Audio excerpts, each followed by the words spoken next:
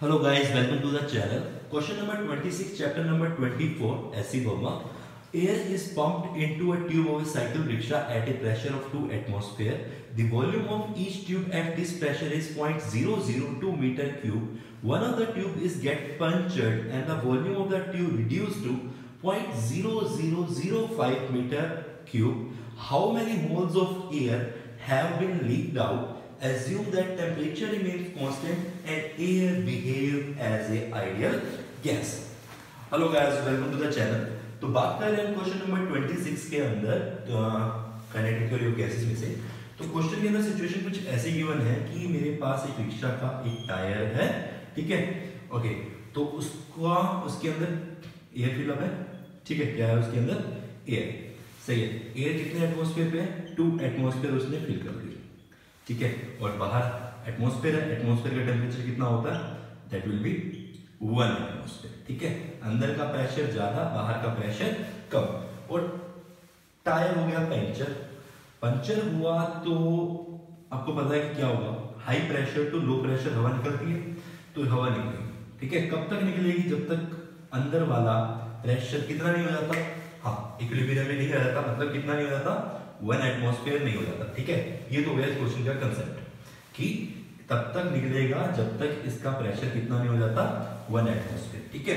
तो दो condition equalise कर देते हैं। पहली कंडीशन क्या है? पहली कंडीशन ये है कि जब टायर पंचर नहीं है तो उसका टेम्परेचर और उसका प्रेशर कितना? 2 एटमॉस्फेयर, ठीक है। इसी बात तो क्लियर है।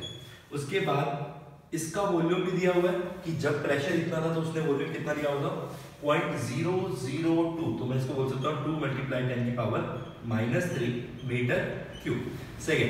उसके बाद सी इसको भी ऐसे यूनिट में कर देता हूँ तो कितना होगा? दैट विल बी एटमॉस्फेयर का 2 × 10⁵ पास्कल या फिर न्यूटन पर मीटर स्क्वायर, ठीक है। तो ये हो गया। अब क्या चाहिए मुझे? ओके, टेम्परेचर की बात कर रहे हैं कि पहले और बाद का टेम्परेचर क्या है? सेम है, टेम्परेचर रिमेन्स कांस्टेंट, सही है। जब पंचर हो गया तो इक्विलिब्रियम में आएगा, तो अंदर का प्रेशर इज इक्वल टू बाहर का प्रेशर, तो बाहर का प्रेशर कितना है? 1 एटमॉस्फेयर, तो टायर का प्रेशर कितना हो जाएगा? पंचर टायर का 1 atmosphere which is equal to 1 × 10⁵ Newton पर मीटर स्क्वायर, ओके।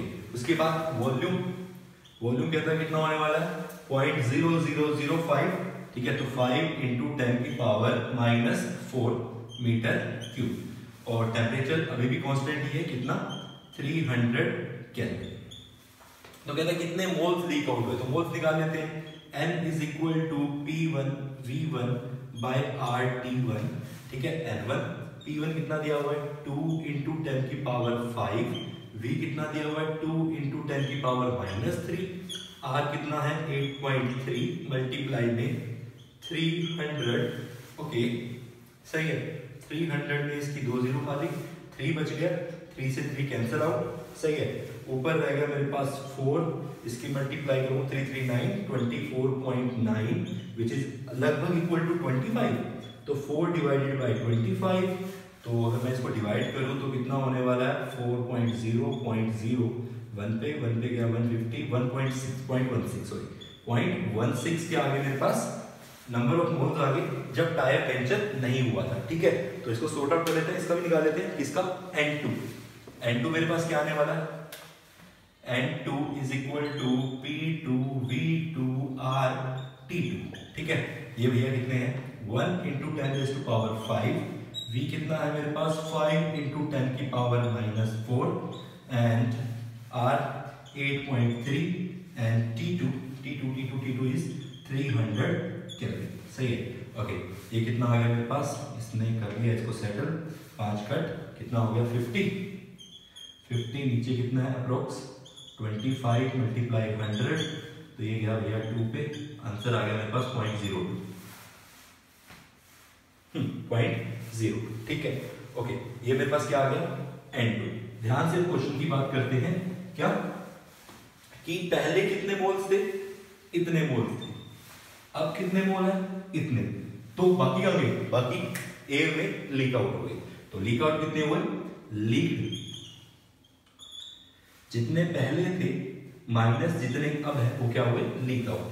तो भैया पुट करते हैं वैल्यू, 0.16 minus 0.02, ठीक है, that will be 0.14 moles. So that is the answer of the question. ठीक है, क्वेश्चन अंडरस्टैंडेबल होना चाहिए आपको, इसमें कुछ था नहीं डाउट, कंसेप्ट जो भी था मैंने क्लियर कर दिया आपको, ठीक है. Hope question will be clear.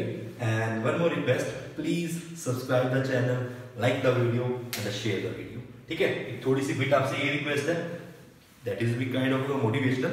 Please like, share and subscribe. Thank you.